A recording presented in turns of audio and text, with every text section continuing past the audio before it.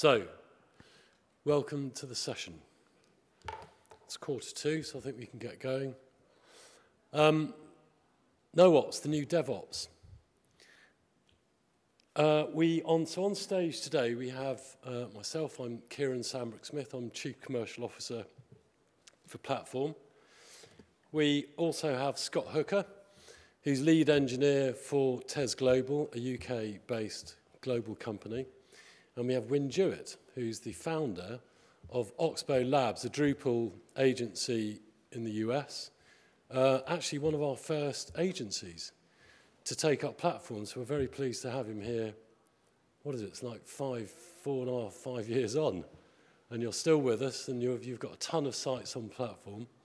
So we're going to hear from Scott and Wyn about how they adopted platform and just how they're using it and what all the benefits and productivity have been and how extremely pleased they are with platform. But first, I'm going to spend a few minutes talking about competitive advantage. So what is competitive advantage? Well, it's all about getting your edge out there quicker. And if you're an agency, that means delivering projects quicker and faster and better. And if you're a retailer or a brand, it means projecting an easier, more interesting way to buy your product or service so that you stand apart from your competitors.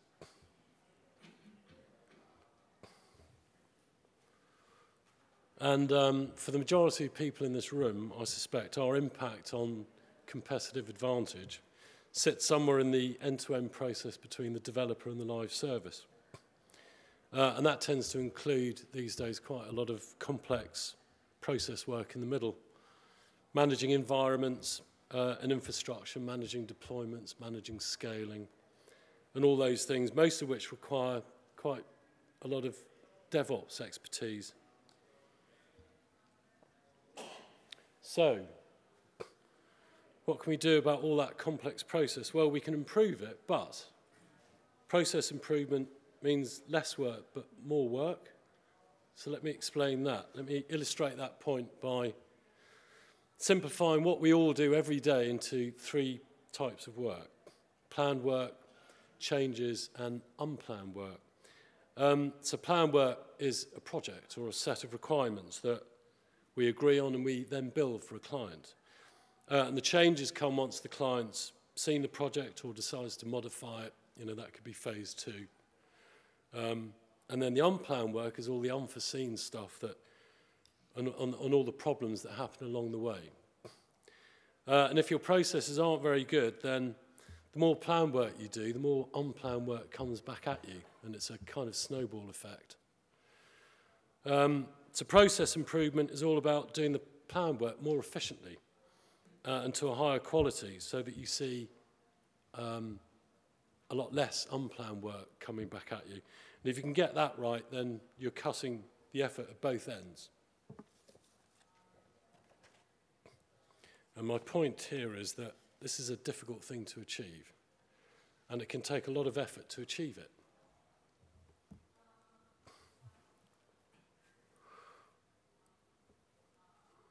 So, should our focus be on doing DevOps better?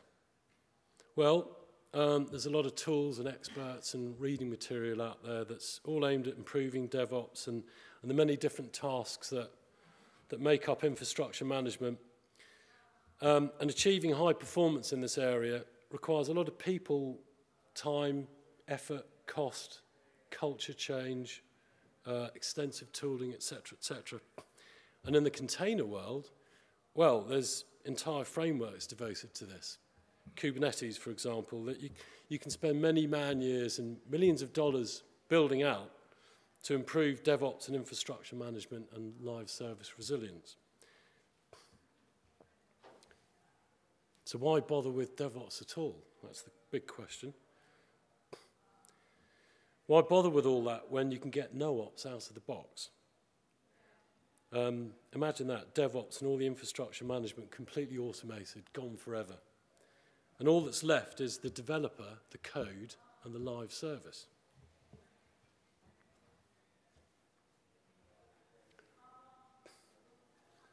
So this is the future of platform. This is what platform's doing and will continue to do. Our background's highly relevant here. We built the Drupal commerce distribution, and we delivered hundreds of e-commerce implementations all around the world. And the path that our CTO conceived while we were delivering all these projects basically fixed some recurring problems that we saw throughout pretty much all of those project deliveries. When we started the PaaS project, it was always based around the concept of abstraction, high-level abstraction, starting with the application and going down rather than the infrastructure and going up. And the intention was always to allow you to run very complex hosting infrastructures, but without needing to know about all the nuts and bolts that made them work. And this is where platform will continue to head. We firmly believe that our industry shouldn't be forcing our customers to become cloud experts. Our customers need to concentrate on their business and implement new ideas and fight off their competition and stay ahead of the market and all those things that they need to do. And we just shouldn't be expecting them to become cloud experts on top of all that. And we believe the ideas that they can turn into code should just run, should be that straightforward. So are we an idea to cloud application platform? Well, I think we probably are heading in that direction. We're already helping development teams move with speed and confidence through our rapid cloning. When they need to, they can branch hundreds of times a day to test with certainty and then continuously deliver and deploy. And we're already giving our clients the choice to mix and match many different services and stacks to create the best possible solutions. And in order to give you end-to-end control out of the box, we're extending our CI/CD capabilities so that you can run all your testing directly on platform. And that's all your unit testing and integration testing, security and compliance and so on.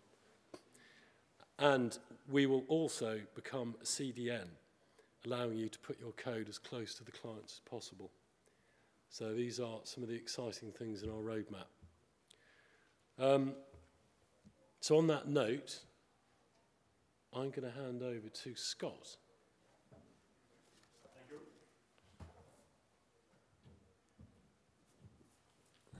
Good afternoon, everyone. So I think this presentation starts with this English speakers. So I'm hoping that there's no kind of Americanisms in my presentation that will confuse you all, or Englishisms, should I say.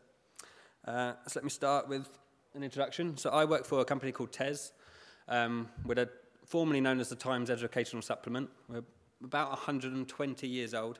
So obviously, back then, we didn't have the internet. It was just a magazine that was published. But now we're an international organization that deals mainly with education. In terms of tech, when I started at TES, we were a massive .NET stack, which would make anyone gasp in horror. And we embarked on this massive digital transformation to a series of Node.js microservices, which is kind of not really my area. I'm not a Node.js guy. I'm a Drupal guy, which is why I'm here.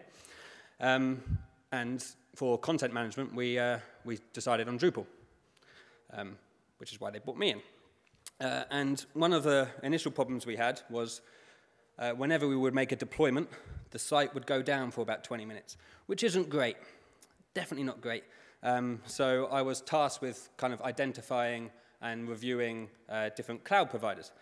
The first thing I looked at was, okay, wow, I have all of these different applications, and they're all going to need Nginx, Redis, Solr, you name it, all manner of different services. And kind of the man hours that would be expended on building all those is quite a lot, right? And it's something I didn't want to have to maintain myself. I don't really like to care about infrastructure and infrastructure. It's not what I'm good at. I'm good at writing code. I'm good at building modules. I like to contribute to open source. And if all my time is taken up in DevOps, you know, I can't really do that. So kind of evaluating the different SaaSes and PaaSes out there. We kind of settled on platform, and hopefully over the course of the next few slides, you'll kind of understand why and kind of look at, I guess, how NoOps is a thing, but also if you like to get involved with your business logic, you can have some ops with NoOps. So I guess a good place to start is we all use Drupal because we get good free things out the box, right? We get user login systems. No one really wants to have to write that again. Content revisions and all that kind of stuff. We get it for free. We're all hosting these same kind of sites, so why should each individual here care about Nginx, Memcache, and all the kind of things I mentioned? Why would we build our own info when all of these cloud services are out there? Cloud for the win, I guess. So not only did we need a place to host our sites, we needed a PaaS that would enable us to have our own workflow. As I said, we had Node.js and a lot of different microservices, but we needed to mix that with Drupal. So Platform SH lets you have deploy hooks. So here's kind of a really good example of our development workflow for one of our sites. This was actually quite an interesting project. We were tasked with building 3 sites on the same code base, and this was all on Drupal 8. And one of the things we wanted was to have the deploy hook decide which installation profile to install when we push the code up. So Platform lets you have kind of environment variables. So if you look up there, it says CMS development rebuild. It's true. So on any of our staging branches, it runs the first block of code, and then if it's the live database, it runs the rest. And that's something that you couldn't really do with other platform as a service providers, I guess. Where am I? So with kind of a large team and lots of sites, onboarding was quite a challenge. So if you had a new developer start, I would probably spend maybe like 3 to 4 days onboarding them, talking them through like how you deploy to live. And that's like 3 to 4 days of my time, 3 to 4 days of their time. So you're talking like 2 weeks of developer. They hated it. They hated the response time. They hated the downtime. They hated just the entire infrastructure. So I come along and I go, let's go to platform. And I showed them how quick and how simple it is to deploy a site without having to write any specifics that are required. They like the fact that you can have the multiple branches. So they had their project managers who are very disorganized, ask them very last minute, oh yeah, we want to see this bit of functionality. So, you know, you push your code to GitHub, GitHub will then push to platform, and voila, on platform you can show your project manager the branch working, and then it would increase the process of deploying the site because they had a very tight schedule that came out of nowhere. And yeah, I think they're looking at moving everything away from AtQuery, aren't they? Yeah. So yeah. Well, okay, thanks, Alex. I have to say that anything you've heard at today's session is not necessarily the formal views of the platform management team. But anyway, yes, we have a question, John. Yeah, okay, that's a good one, yeah. So our T-shirt has just arrived. There's a ton of T-shirts.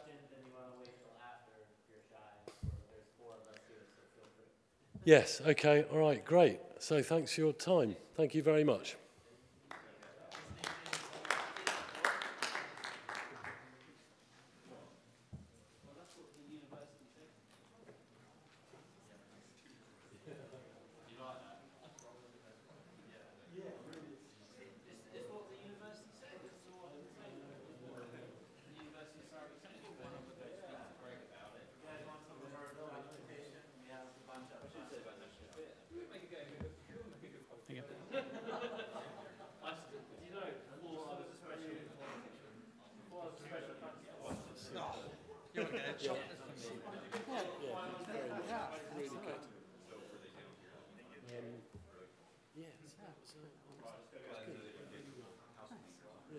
Hugely appreciated.